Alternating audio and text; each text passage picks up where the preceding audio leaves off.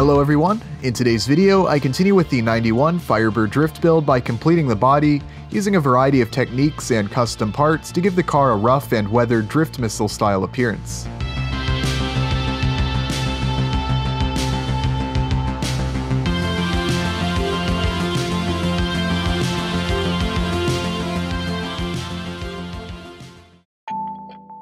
Recently I've had the opportunity to continue to make some progress on the 1/24 scale Firebird drift build. This has been an ongoing project that I'm sure many of you are familiar with, but for those who aren't, I've been gradually transforming this dirt cheap 1/24 scale model car that I got off of eBay a while back into a super scale, fully functioning RC car. A lot of time has been spent working on the mechanical aspects of the car, as well as getting all of the electronics wired and installed. With all of that complete, I can now move on to the more simple and fun parts of the build, such as working on the body and interior. As I've discussed before, I want to go with sort of a drift missile inspired look. I like the primer gray appearance that the body currently has, and I want to retain the basic look, but add some more depth and realism to the body, as I'll be showcasing throughout this video. To keep with the drift missile look, I designed these front and rear pieces that I will be installing instead of using the kit's front and rear bumper pieces. These custom parts were designed to replicate the appearance of the body underneath where the bumpers are mounted. I showed the design process of these custom parts in a previous video. This was the first time I've ever attempted to build a car in this style. All of the models and RC cars that I've built have always had a shiny factory-style paint job, so this has definitely been a learning experience for me and a nice opportunity to experiment with some different techniques. The first thing I wanted to do was figure out a way to mount the hood so that it is still removable, but I don't have to worry about it falling off while driving. Fortunately, the hood sits pretty securely, even without anything to keep it from sliding. To prevent the hood from moving, I decided to use some small magnets that are 2mm in diameter. I drilled 2 holes, one on each side that the magnets will fit into. I started with a small drill bit to create a pilot hole, and then used larger bits to make the holes a little over 2mm.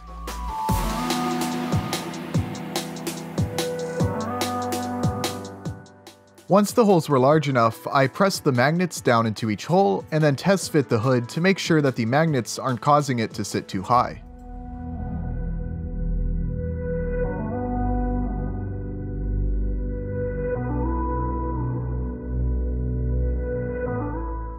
Once I was satisfied with the position, I started by gluing the lower magnets to the body.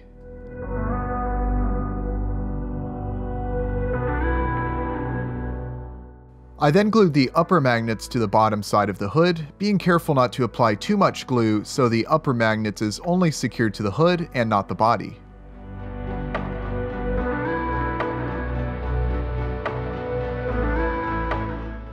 After allowing the glue to dry, as you can see, the upper magnets are now secured to the hood while the lower magnets are secured to the body.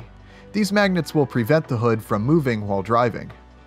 To make sure that the upper magnets are solidly secured to the hood, I applied a little bit more glue around the outer edge.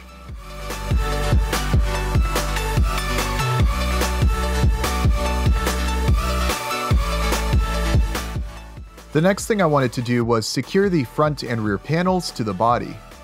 Both of these pieces were printed using a FDM printer, so I needed to do some sanding in order to smooth out the surface.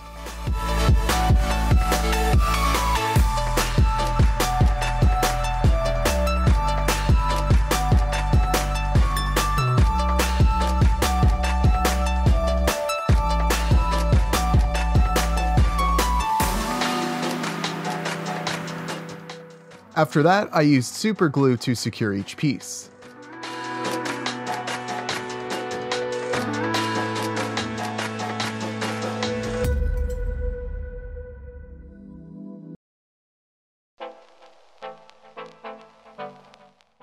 Using a similar technique, I wanted to add some body damage to the car by heating up the plastic and deforming it.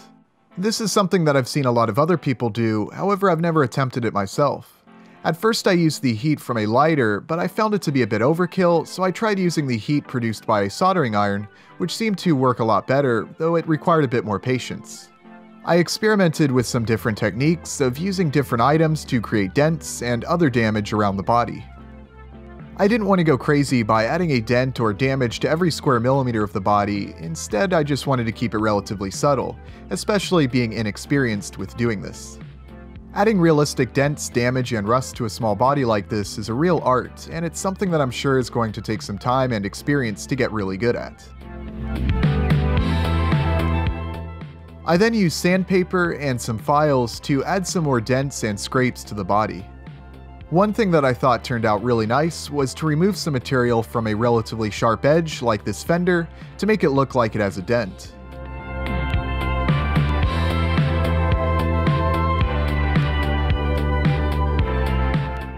I also cut away this section of side trim to make it look like it's fallen off.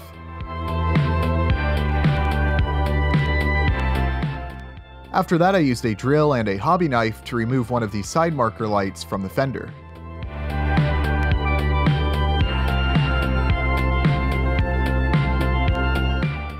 I used the backside of the blade to deepen some of the panel lines.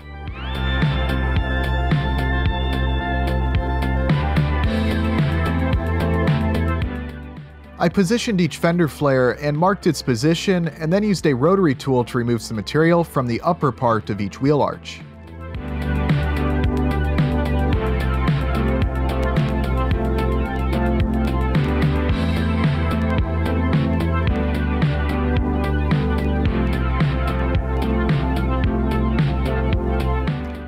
At this point, I was satisfied with how the body looked as far as adding damage, and I was really pleased with how the body was looking so far.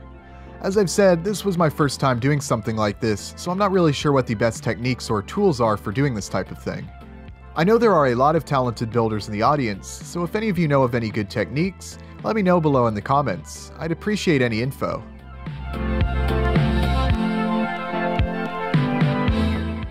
Before I moved on to painting, I wanted to sand the transition between the rear piece and the rest of the body so that it is flush.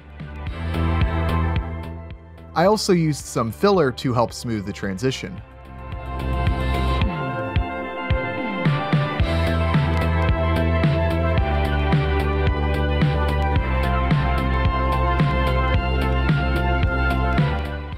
With that complete, I was now ready to move on to applying some paint. Just like with adding the damage, doing a weathered or project car style paint job, or I guess more like a primer job in this case, is something that I've never attempted, but I was still able to achieve a nice result.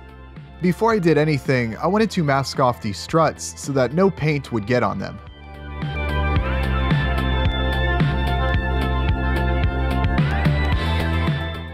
I decided to start by painting the underside of the hood. As you can see, there's a lot of bare white plastic showing. Obviously, this isn't a super critical part of the vehicle as it won't really be visible, so I just sprayed some flat black paint over the entire surface.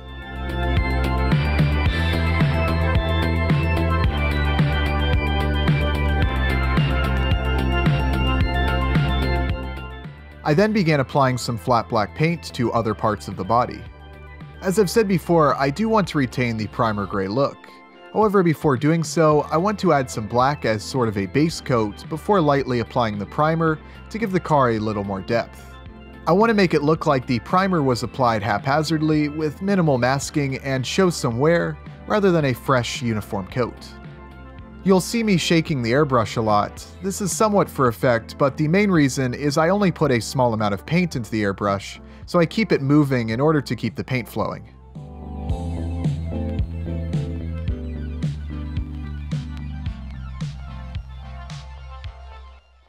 Here's how it looked after 2 coats.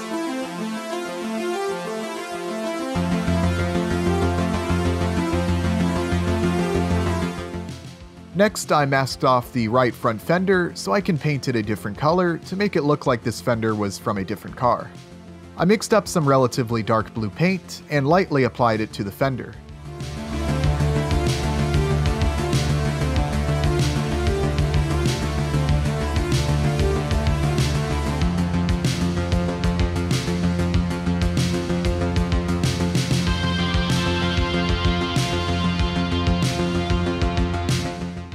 Giving that some time to dry, I mixed up some gray paint to apply to the hood, again to make it look like it doesn't match the rest of the car.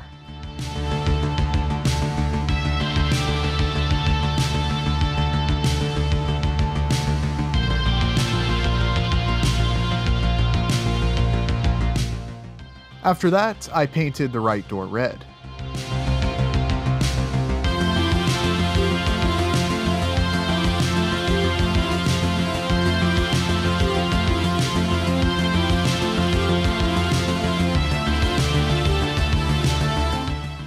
Here's how it looks so far.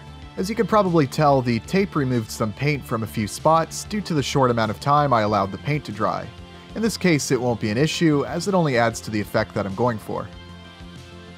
I moved on to hand painting a few details, such as the door handles and some side trim, as well as the weather stripping around the windows. I really didn't need to worry too much about making it too accurate, since these small imperfections won't be visible after I apply the mist coats of primer.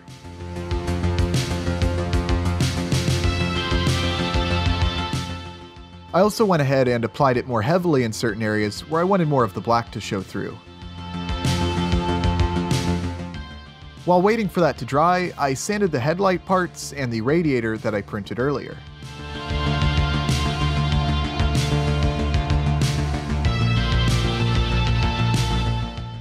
I then painted the headlights flat black. With the flat black paint still in the airbrush, I painted visible parts of the inside of the body. I also very lightly applied some of the flat black into areas that I had just painted earlier, and I finally went over the entire body with some primer. I wanted to apply the primer thick enough so that the body looks relatively uniform, but not too thick so that all of the paint that I applied underneath won't be visible. The result ended up looking great. One thing that I think would have made it look even better is if I made some adjustments and sprayed the primer close to the body in a lot of small passes like you would with a rattle can on a full-size car, rather than from far away like I did here, which resulted in some relatively large spray.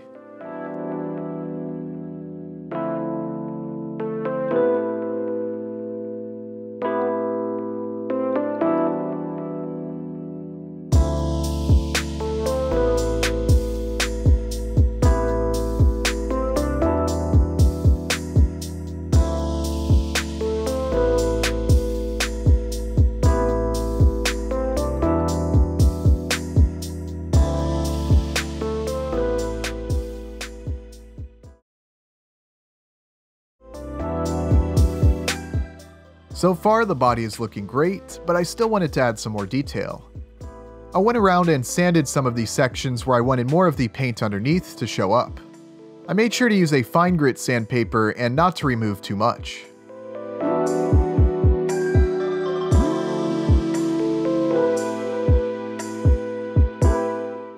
I used a brush to apply some primer to a few spots, sort of blotting it on to make it look thick to replicate body filler.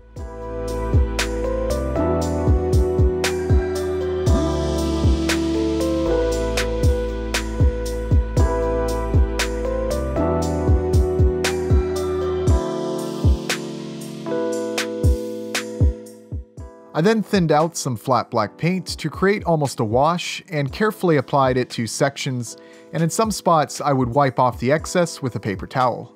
It ended up being a nice way to add some subtle details to parts of the body. Like with some of the stuff that I did earlier, I didn't want to add too much and leaned on the side of using it sparingly.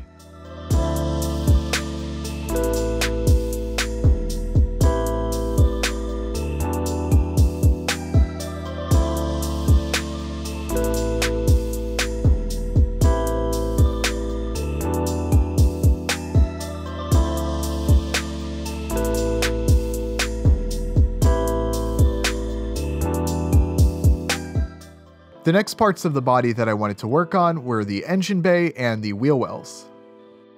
I actually sort of like how it looks right now. If it wasn't for parts of the white plastic underneath showing through, I'd consider just mostly leaving it as is.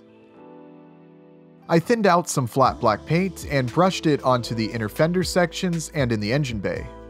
The brushed on thin paint retained some of the dirty and uneven look that it had previously, which I liked.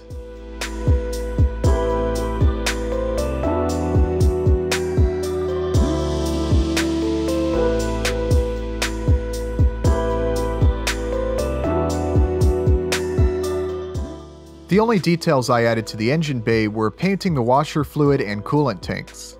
I mixed some tan and white paint to try and replicate the sort of off-white, yellowish appearance these plastic tanks get with age.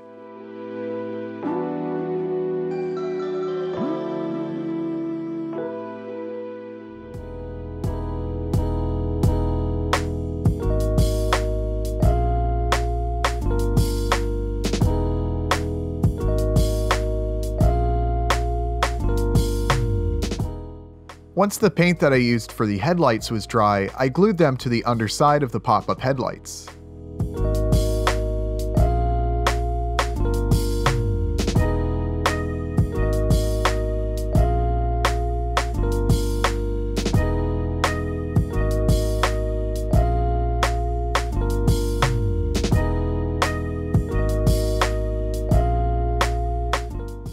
Next, I was ready to install the fender flares that I designed and printed in a previous video. They're not a perfect fit for this body, so I needed to use a generous amount of glue in order for them to be secured. I made sure to use glue that will dry clear since I knew that there would be excess. I did my best to wipe away as much excess as I could.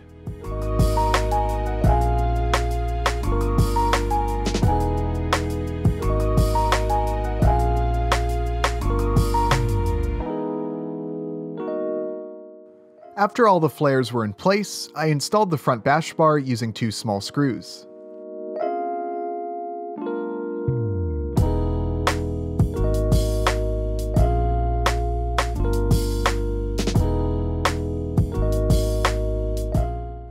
The windshield had a lot of smudges and little scrapes on the surface. As I've done previously, I used some Meguiar's Plastex to polish the windshield.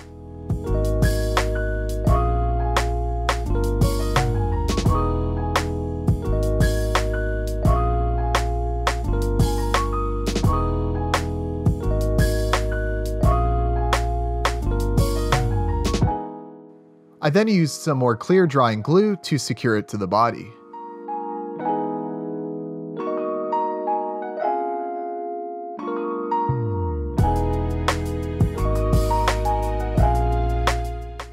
Here's a look at the finished body. I really couldn't be happier with the finished result, especially being that this was the first time I've attempted to build a car in this style, and really wasn't sure what to expect. But I definitely want to do some more weathered cars like this in the future, since I really enjoyed the build process. You may notice some of the glue around the fender flares, although dries clear, has more of a shiny finish, which sort of clashes with the body surrounding it. I'll probably just let it go, but a little bit of careful sanding could probably get rid of that.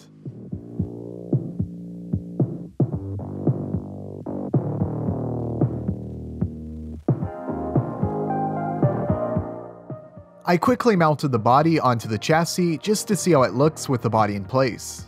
As I had anticipated, it's more of a snug fit now because of the body damage that I added earlier. All I need to do is remove a little bit of material from certain sections of the chassis in order for it to fit a little easier. It's really got the drift missile style look that I was trying to achieve. Although a Firebird isn't really the first car you would think of to make a build like this, I really like how it looks, and it makes it even more of a unique build. The only things left to do are going to be to complete the interior and do a little bit of work on the chassis. If you haven't yet seen it, be sure to check out the previous video where I design and test fit a custom roll cage that I'll be using with this car.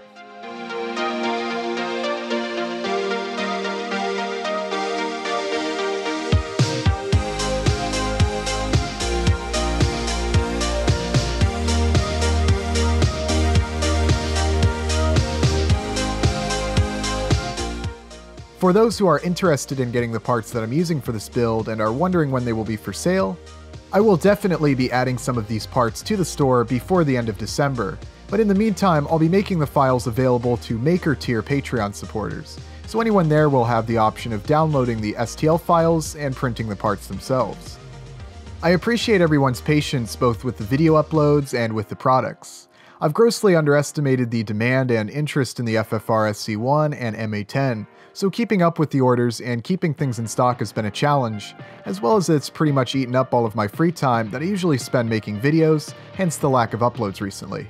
I want to give a huge thank you to everyone who has been ordering products. The support is highly appreciated, and I also really appreciate everyone who has sent me pictures of your FFR SC1 builds. I'm blown away by the creativity and quality of the builds I've seen. And I want to conclude today's video by showcasing some of the amazing vehicles and projects that have been posted in the Make It RC Facebook group.